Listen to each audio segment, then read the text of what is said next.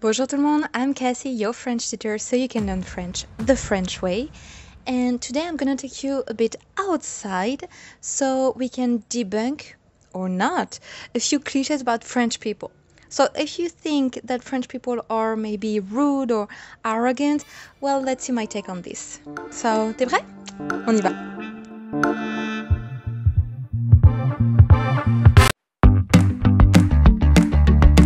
One of the cliches that I hear all the time is that French people are cowards. I've actually even heard jokes about it. Okay, let's be honest, I laughed to the jokes. But no, it is coming from like 20 years ago because France refused to help the US for the war in Iraq. Think whatever you want, it's not the matter here, but that's where these cliches is coming from. Now, a cliche that is so true is that French people complain a lot. We complain about everything, and yeah, we love to debate, we love to challenge ideas. That's the nice way to say it, but we do love to complain. It's like we take off all negative emotions, but that means that even in the vocabulary, we're never really satisfied. So instead of saying something is good, we will say it is not bad. To say something is clever, we'll say it is not stupid. So we tend to see the negative. And French people only talk about food. It is so true. It is so true. We love our food, but we just love food in general. Even if it's not only French food, we're actually extremely curious, mostly in big cities because we have access to so many different restaurants coming from other cuisine.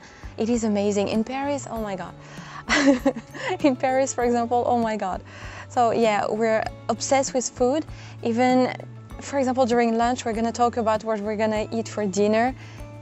That's also the moment we're together with our friends, with our family, loved ones. So it is more than just food. Okay, one of the cliches that I did not expect myself was to hear that French people were dirty. I've heard that mostly from American people when I was traveling in Australia. I researched into it because I didn't know where that came from. And that came from the Middle Ages or Renaissance, because French people, and I guess that should be the same for Italian people. I don't know if you're Italian, is there a cliche like that about you? But anyway, it's because we invented perfume. That was to mask the bad smells. Yeah, but that was centuries ago. I guess it is time to move on. No, we take showers, we take baths, everything. I guess the hygiene in France is top-notch. Though I may directly contradict what I said, there is another cliche, is that French people smoke a lot. And this one, I cannot really defend us, yes. So I'm not a smoker myself. I hate it, it stinks, everything is bad with that. Sorry if you're a smoker.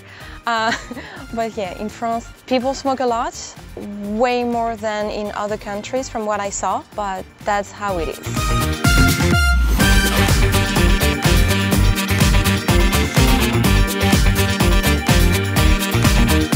One cliche about France that I hear all the time, especially about French people, is that we are rude. And I think it is a misconception. First, it comes from Parisian people and not French people. And I'm Parisian, so I know what I'm talking about. But there is that idea, you know, of the waiters and waitress in Paris that are super rude, they don't want to take your order, etc. One thing that I've seen a lot is that there is a difference in how we conceptualize politeness in other countries and in France, for example. So to waiters and waitresses, but for all people who work in services, you need to treat them like you would treat a person in the street or even a friend. So you need to be extremely polite. You say hello, you say, oh, sorry, can you help me? You don't ask your question straight away. You don't ask for what you want straight away, okay? It is quite rude. It is like you're not considering their time as valuable as yours. Just bonjour, excusez-moi, that goes a very long way. And they're gonna be more polite. Another thing about Paris, and I know I talked about it with New Yorkers and they understood what I meant, is that it is a big city. It is full of tourists, and I love that. I love that people are discovering our city. But sometimes we work there. I don't work in Paris anymore, but I used to. And when you have tourists in the middle of the street, you know, blocking the way, and you have to go to work, like you're kind of late, and they're there taking their pictures and they just refuse to move, yeah, we tend to be quite impolite in these situations. So just realize that where you go to visit and for holidays, other people live there. Once you have that in mind, everything goes perfectly well. And we can move to a cliché that I don't know if it's true or not. It is that French people are lazy. So lazy, I wouldn't say that. We're cleverly lazy. You know, it is the art of doing as much as we can with less efforts.